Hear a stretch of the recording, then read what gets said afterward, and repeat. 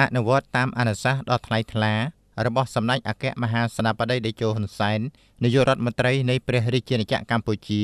និងបន្ទាប់ពីកម្មវិធីប្រណាំងទូកងខ្នាតអន្តរជាតិស្ទឹងពោធិ៍សាត់ជូនប្រជាពលរដ្ឋទស្សនាត្រូវបានបញ្ចប់ដោយជោគជ័យនោះរួចមកសាខាសមាគមនារីកម្ពុជាដើម្បីសន្តិភាពនិងអភិវឌ្ឍខេត្តពោធិ៍សាត់សហការជាមួយរដ្ឋបាលស្រុកតាឡូសែនជ័យបានដំណើរការប្រារព្ធពិធីទទួលទានអំបុកដើម្បីការពារជាតិសាសនាព្រះមហាក្សត្រនិងអបអរសាទរខួបអនុស្សាវរីយ៍លើកទី66ទិវាបុណ្យឯករាជ្យជាតិ9វិច្ឆិកាយ៉ាងមហោឡារិកពិធីត្រូវបានប្រារព្ធធ្វើជិតមាត់បឹងព្រះពន្លៃស្ថិតក្នុងភូមិផ្ទះរងឃុំផ្ទះរងស្រុកតាឡូសែនជ័យនារសៀលថ្ងៃទី9ខែវិច្ឆិកាឆ្នាំ2019ស្ថិតក្រោមវត្តមានលោកជំទាវមានសំអានសមាជិកាអចិន្ត្រៃយ៍ព្រឹទ្ធសភានិងជាអនុប្រធានគណៈកម្មាធិការកណ្ដាលសមាគមនារីកម្ពុជាដើម្បីសន្តិភាពនិងអភិវឌ្ឍលោកជំទាវអែមប៉ុណ្ណាសមាជិការដ្ឋសភានិងជាសមាជិកប្រតិបត្តិសមាគមនារីកម្ពុជាដើម្បីសន្តិភាពនិងអភិវឌ្ឍឯកឧត្តមមរាប្រធានក្រុមប្រឹក្សាខេត្តឯកឧត្តមម៉ៅតូនិនអភិបាលខេត្តនិងលោកជំទាវហ៊ុនចន្ទធីម៉ៅតូនិន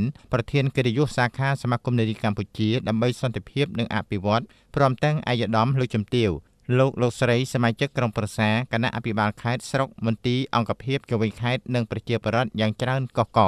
លោកជំទាវហ៊ុនចន្ទធីម៉ៅតូនិនប្រធានកិត្តិយសសាខាសមាគមនារីកម្ពុជាដើម្បីសន្តិភាពនិងអភិវឌ្ឍបានថ្លែងគោរពស្វាគមន៍ដោយបានថ្លែងបញ្ជាក់ជូនថាអនុវត្តតាមអនុសាសន៍ដ៏ថ្លៃថ្លារបស់សម្ដេចអគ្គមហាសេនាបតីតេជោហ៊ុនសែននាយករដ្ឋមន្ត្រីនៃព្រះរាជាណាចក្រកម្ពុជាឲ្យបងប្អូនប្រជាពលរដ្ឋទូទាំងប្រទេសទទួលទានអំបុកដើម្បីការពារជាតិសាសនាព្រះមហាក្សត្រស្របតាមអនុសាសន៍នេះសាខាសមាគមនារីកម្ពុជាដើម្បីសន្តិភាពនិងអភិវឌ្ឍក៏បានរៀបចំពិធីនេះឡើងដែលកើតចេញពីឆន្ទៈរបស់ថ្នាក់ដឹកនាំមន្ត្រីរាជការកងកម្លាំងប្រដាប់អាវុធទាំង3អាជីវករនិងប្រជាពលរដ្ឋទាំងអស់ដែលស្រឡាញ់សុខសន្តិភាពនិងមើលឃើញនូវការអភិវឌ្ឍហេដ្ឋារចនាសម្ព័ន្ធលើគ្រប់វិស័យនាឱកាសដ៏អធិកអធមនេះសាខាសមាគមនារីបានរៀបចំសកម្មភាពមានជាច្រើនក្រុមបុកអំបុកក្រុមដុតក្រឡានក្រុមដុតពោតដុតដំឡូងការសម្ដែងរបាំការរាំកម្សាន្តក្នុងនោះក៏មានសមិទ្ធផលដំណាំកសិកម្មរបស់កសិករនៅតំបន់នោះដាក់បង្ហាញផងដែរ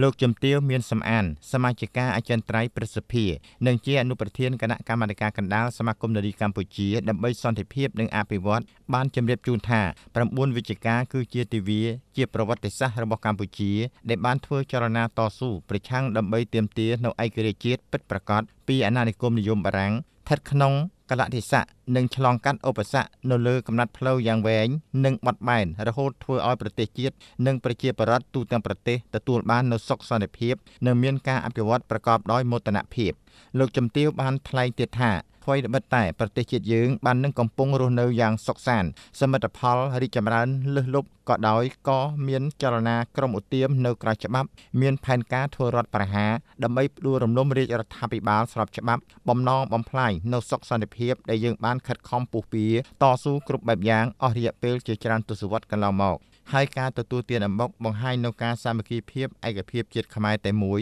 រួមគ្នាថែរក្សាសន្តិភាពនិងប្រឆាំងដាច់ខាតពួកជនអគតិជ្រុលនិយមដែលប៉ុនប៉ងធ្វើរដ្ឋប្រហារបង្កអសន្តិសុខក្នុងសង្គម